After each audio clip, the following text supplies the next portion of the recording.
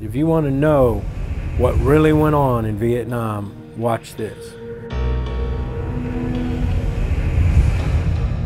My plan was to Xerox the study and reveal the secret history of the Vietnam War to the American people.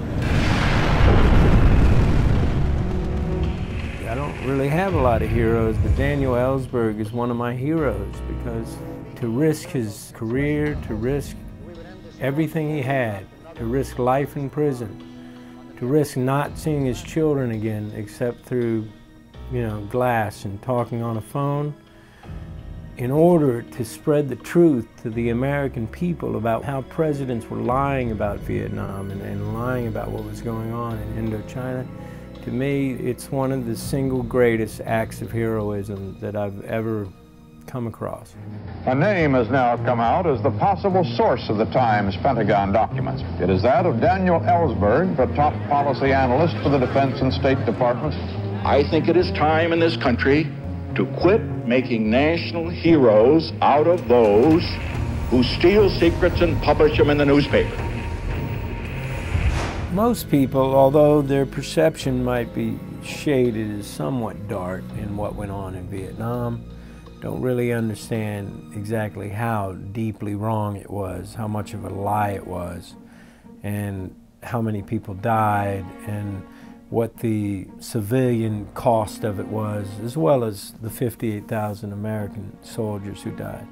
I think it's really one of the most important documentaries that I've seen come along in a long time, because it educates people on something that is perhaps more important than anything we could be educated on right now, in light of the fact that we continue to be in a state of perpetual war for perpetual peace, as Gore Vidal liked to say. Early 1965, the Vietnam War was about to expand, and I was one of its planners.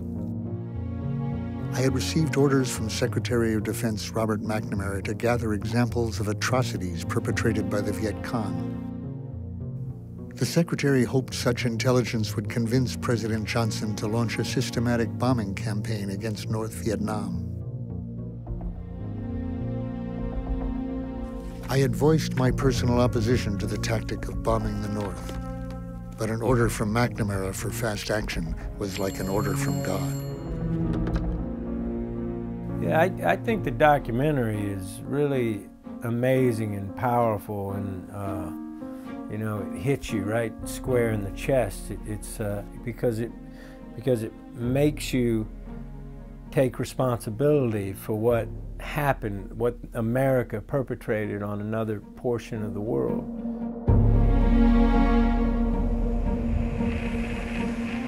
I began Xeroxing the McNamara study in the fall of 1969. At the end of the day, working at RAND, I would put several volumes into my briefcase to take with me. Walking past the security guards, I could feel my heart beating. I couldn't help thinking about the dozen or so secrecy agreements I had signed over the course of my career in government. The task seemed endless. I often worked through the night.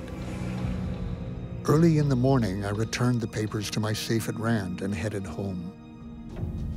I love this movie. Go see it.